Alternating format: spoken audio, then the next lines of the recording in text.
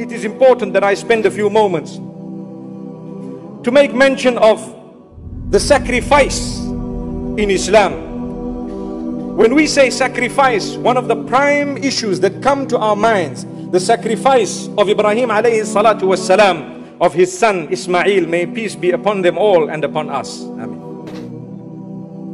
If we take a look at what happened, according to the narrations, the historic narrations and some of the ahadith of Rasulullah sallallahu alayhi wasallam, it was a dream, an instruction to a Nabi of Allah subhanahu wa ta'ala, Ibrahim alayhi salatu wasalam, to do something that pleased Allah, although it did not make sense to this man.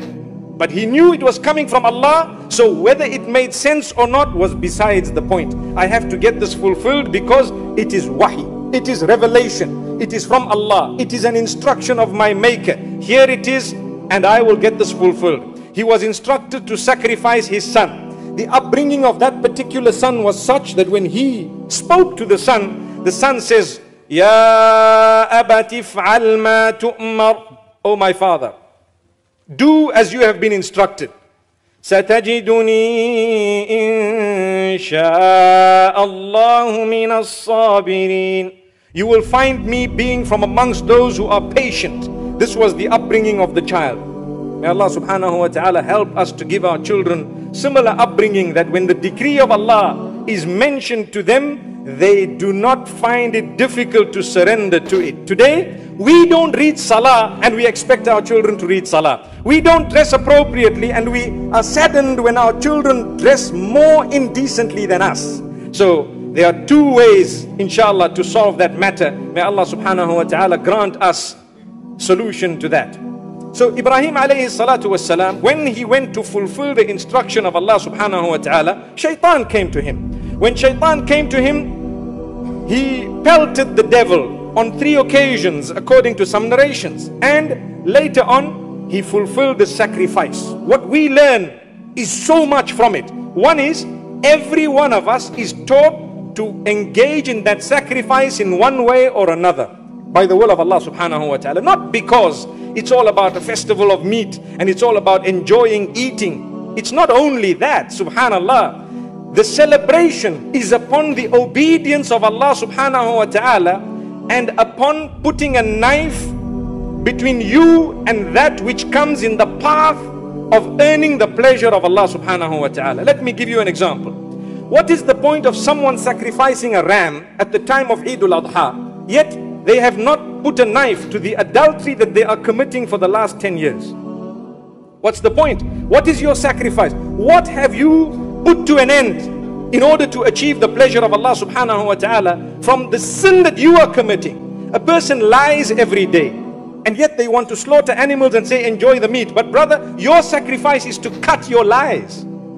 Some people speak rough to their family members. They have no way of communication. They speak to their wives or sometimes to their husbands or their children or parents or in-laws in such a rough way that they can only be pleasing the devil. Yet they will come to you at the time of Eid al-Adha. Eid Mubarak, subhanallah.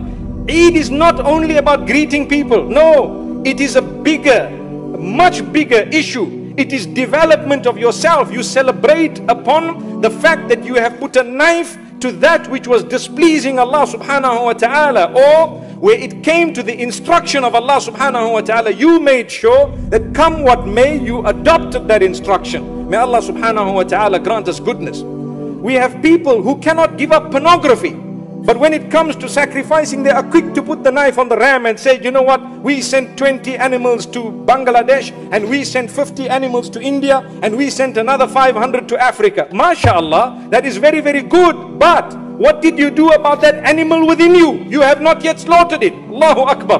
What about the pornography inside that you are so hooked to? Cut it out, my brothers and sisters. Cut it out and see how you will enjoy the sacrifice of Eid al-Adha. You are sacrificing something for the pleasure of Allah subhanahu wa ta'ala. People have so much. Some people have really this connection to false wealth that is not theirs. So they want to usurp wealth through robbery or deception. And they get happy about it. Brother, I am a very rich man. How did you get your money? If you did it halal, alhamdulillah, we are happy for you. If not, put a knife to it, that money will not come about with any form of goodness. If we're not prepared to put a knife to it, then subhanallah, how will we earn the pleasure of Allah subhanahu wa ta'ala? So this is one angle of looking at that sacrifice. The angle of what am I prepared to sacrifice to earn the pleasure of Allah subhanahu wa ta'ala. On one hand, Ibrahim alayhi salam, he was instructed to do something that did not make sense to him, nor will it ever make sense to any one of us. Imagine, sacrifice your son. Can it make sense to you? No. Did it make sense to him? No. But it definitely was never a point of question, because he knew the source of the instruction. Once Allah said do this, he said sami'na wa ata'na. We have heard it and we have obeyed it. Whereas we have light items to fulfill. No one has asked us to sacrifice our children or to do something barbaric in order to achieve the pleasure of Allah. No. But it is the small things in our life that we are not even prepared to look into. How then are we going to be able to sacrifice them, cut them out for the sake of Allah subhanahu wa ta'ala?